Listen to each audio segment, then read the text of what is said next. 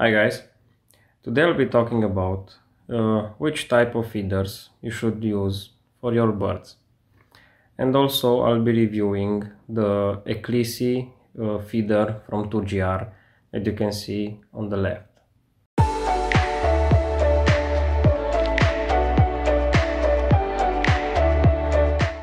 Here I'll start with the smaller one. This is a very small feeder for medicine, or I sometimes use it for soft food. I think they are called finger feeders or something like that because they are small, the size of a finger. You can see right here that quite a lot of food gets in. One of these is enough soft food for one bird for half a day, so they will eat two of these in 12 hours. The next type of feeders I believe you're very familiar with are these ones here in transparent and this nice blue tint. These are pretty standard. They come nowadays with almost any cage that you can find on the market. They are really good. I only use them for grit, to be honest, because if you use them for seed, the birds have a tendency to leave the husks inside and you have to sieve them every day or blow on them. For grit, they are just perfect. There's no problem with that. Just make sure they're always filled. Also for soft food, I don't really like using them like they were intended to, because if you don't fill them up, the bird has quite a hard time reaching to the bottom of the feeder. What I like to use them when I give soft food is remove the cap and put the soft food inside and use these hooks here and hook them like this inside the cage on a door. This part goes on the inside and this part goes on the outside. I know it's vice versa than it should be, but it works pretty good, and the birds can see it here. The edge is not sharp, it doesn't hurt them, and they can eat from them like this. I don't recommend using them like this, but in case of an emergency it works just fine. And I prefer the blue tint because it looks good, and some people believe that it also helps to keep the sun out. The next type of feeder is this one. This is a very simple and basic feeder. It just hangs inside the cage and you put the food in here, and that's about it. It doesn't have an edge where the birds can sit, but again the edge is not sharp and they're fine. This is quite a big one, so you can store plenty of food in here. The only disadvantage is they will leave the husks in if you're using it for seed, and for anything else they will get it dirty very quickly, as with any type of internal feeder. Here I have the Eclissi feeder from 2GR, which I'll be reviewing more in depth in just a while. Here we have another type of feeder. This is a aviary or flight cage feeder. It goes on the inside. It has these hooks and it hangs on the wire of the cage.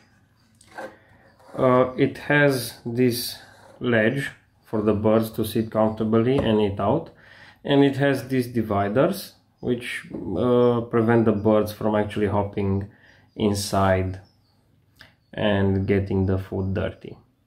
Again, as with any internal type of feeder, they will leave husks inside.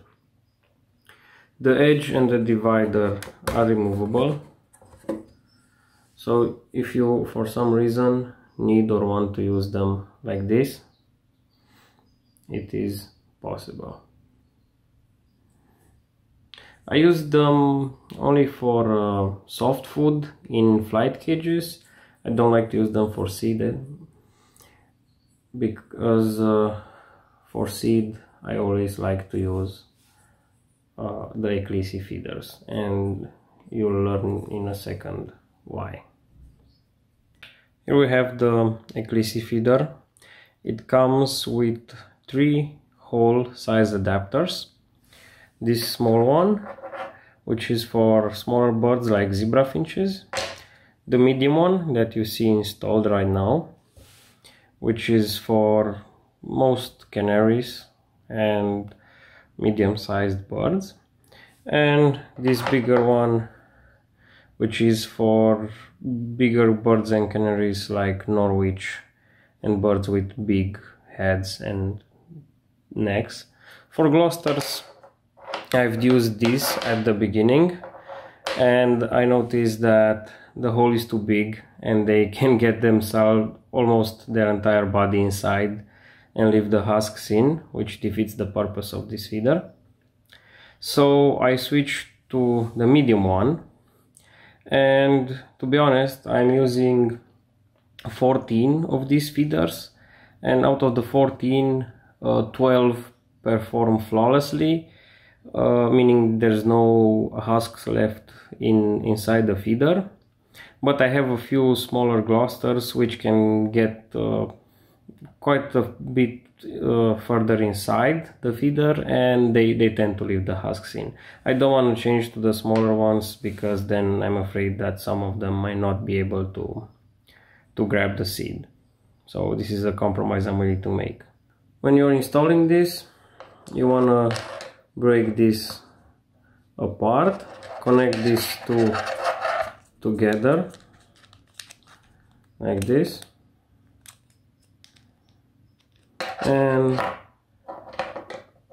pop it inside there. Don't use this without an adapter, otherwise it will just defeat its purpose. It has a lid, which is nice. It protects the seed from getting dust inside. You can store 240 grams of seed. You can actually disassemble it if you want to give it a deep clean. Yes, my seed has some dust in it. I need to sieve it.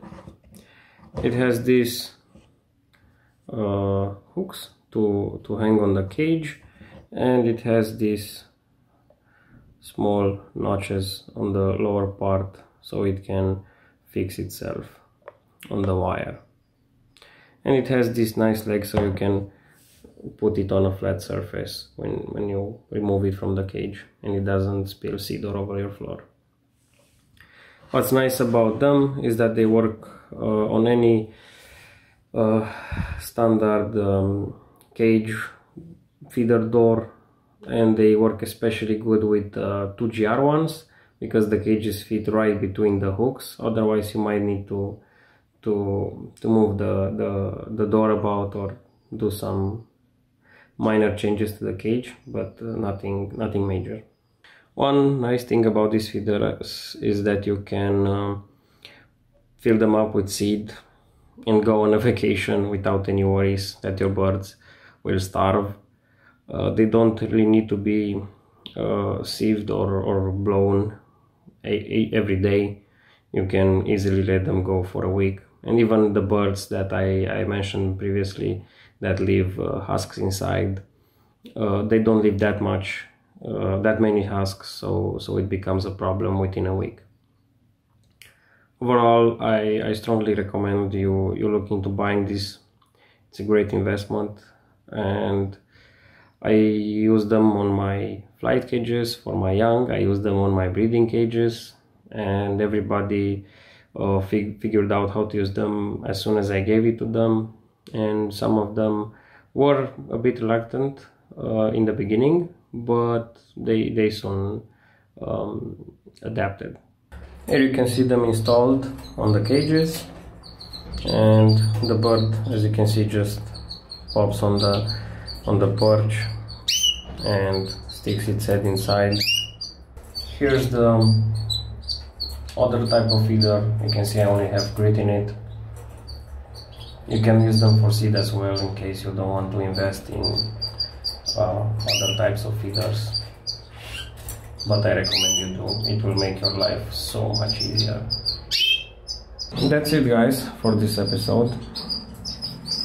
I want to thank you for the huge support.